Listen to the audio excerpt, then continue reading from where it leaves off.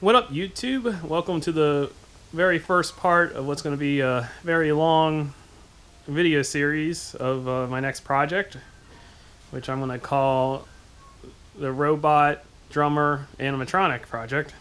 And basically, I'm going to try to get this guy working again.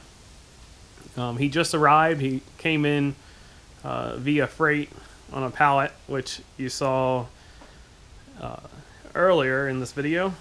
And I just got him taken down my driveway and in my shed right now, and a big storm's about to come by, so I was able to do that in time.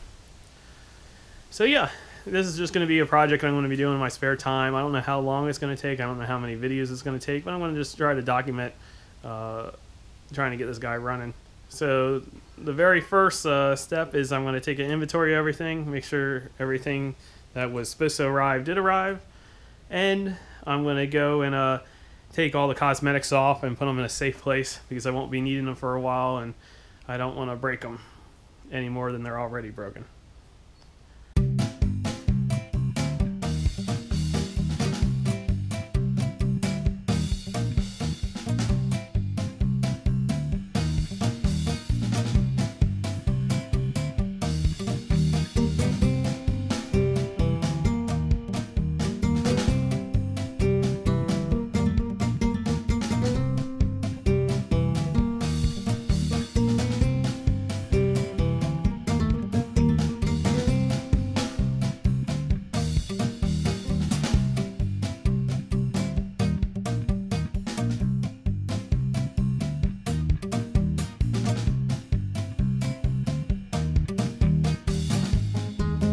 Okay, I took all the cosmetics off and the body beater it off, so pretty much everything is solid now. And this is the endoskeleton, I guess they call it in Five Nights at Freddy's, of the figure.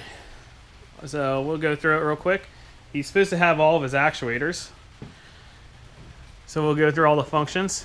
And this figure is actually can physically play the drums. It arms go in and play the snare. The right arm goes out and plays a cymbal, and the left arm goes out and plays a hi-hat. And then there's two cylinders in the floor, which I don't have, but I can always set it up. One of them is for the bass drum pedal. I have the bass drum, and the other one's for the hi-hat. And the funny part is I've been watching a lot of videos of these. So, and he hasn't played the drums in like 20 years because the place he was playing at, they don't set him up to play the drums anymore. But originally, he could physically play the drums. And I was watching a lot of videos, and you would see the body rock back and forth. And I was wondering, how can the body rock back and forth and he can still play the drums? Well, the answer is that the body is on a separate axis than the arms are solid. So that's how they were able to do that, which is pretty neat. So let's go through all the functions. First off, he has a mouth. He has two eyelids. Each eyelid is separate. Then he has eyes, left, right, and center, and they're single acting cylinders. So they rest looking left. Then one of them opens up for center, and the third one opens up for to look right. He has head, left, and right, which is done down here with these two actuators. But something is messed up with the mechanism, so I had to look into that to see exactly what's messed up. He's not really looking right, and then when he looks left, it's binding, it's hitting here. So, and look, it was dug in there, so apparently they were running him that way, and he was just damaging himself. So I had to look into that. But he has those cylinders to do that. Like I said, arms go center and right, arm out, and then he hits.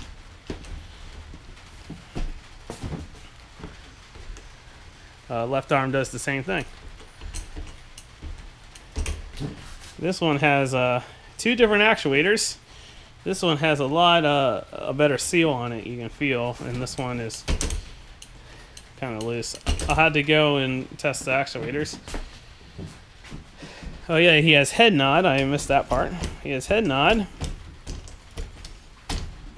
And he has body back and forth. Oh, I'm not, sorry, I wasn't looking at the calendar. I wasn't looking at the viewfinder. There's the actuator for the body. Body back, I guess you would call it. I don't know what that function is called. So that's all the actuators. Let's count them. 1, 2, 3, 4, 5, 6, 7, 8, 9, 10, 11, 12, 13. And then originally the figure had ear movement, which was taken out a long time ago. So that would be 14 and 15. And then the 2 foot pedals for the bass drum and the hi-hat would be 16 and 17. So he came with his valve bank. These are old school valves. They don't make them anymore, Mac valves. And the cool thing about these is, even though they're kind of big and bulky, they're totally rebuildable. You can pull each valve out and service it. And there is 7, 1, 2, 3, 4, 5, 6, 7, 8, 9, 10, 11, 12, 13, 14, 15, 16, 17. Yep, so there's 17 valves for the 17 functions.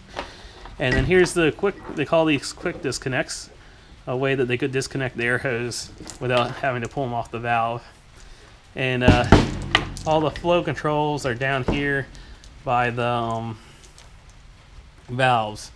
Now, the techs just do that to be lazy, so they could adjust airflow underneath the stage. You get better control over your flow control valves when they're up next to the actuator. And that's something that I'm going to have to try to decide what I'm going to do. When I put all new air hose, am I going to put the flow controls up by the actuator or down in the stage? So that's something I'll have to decide. And if you have any expertise on that, you can weigh in your 2 cents. But I thought I'll probably conclude this video here. The start of the project is showing you what I'm dealing with. This project is going to have 2 parts to it. It's going to have the mechanical restoration part, and it's going to have the electrical part. Now, I am going to build my own controller, just because since I've been messing with the animatronics for the last, it's almost been 10 years now, I think, since I got my first figure. I decided to go the route of trying to design my own show controller, because back then, 10 years ago, there weren't that many affordable options. Now, there is a lot of affordable options for animatronic show controller. But since I've been developing my own and I have my own design, I'm going to go ahead and develop my own control system for this figure. And it'll really test the limits, because I am planning on getting this figure set up to actually play the drums. So it'll really see how accurate the show controller is by trying to keep the beat. And I'm going to be working on the electrical part and the mechanical part simultaneously. You know, this is just going to be my side project, so whenever I get a chance, you know, mechanically, I'm probably going to like take off the head and clean everything, because look, you just get all dirty messing with them. This is like a 30-year-old figure. I don't know what year it was built. It was probably built between 1980 to 1983. And I don't know when it was torn out. I don't know how long it was torn out. I think it's only been torn out 2 years ago. I think probably 2 years ago, you probably could have walked into a restaurant and seen this figure play. But this will be my newest project, and you'll see updates on this project. And a lot of my projects I kind of give up on. Over here in the corner are a couple projects I've given up on that you guys seen videos of. But hopefully this is a project that sticks around and I'll be able to do and don't lose any motivation over. So I hope you enjoyed this video. See ya.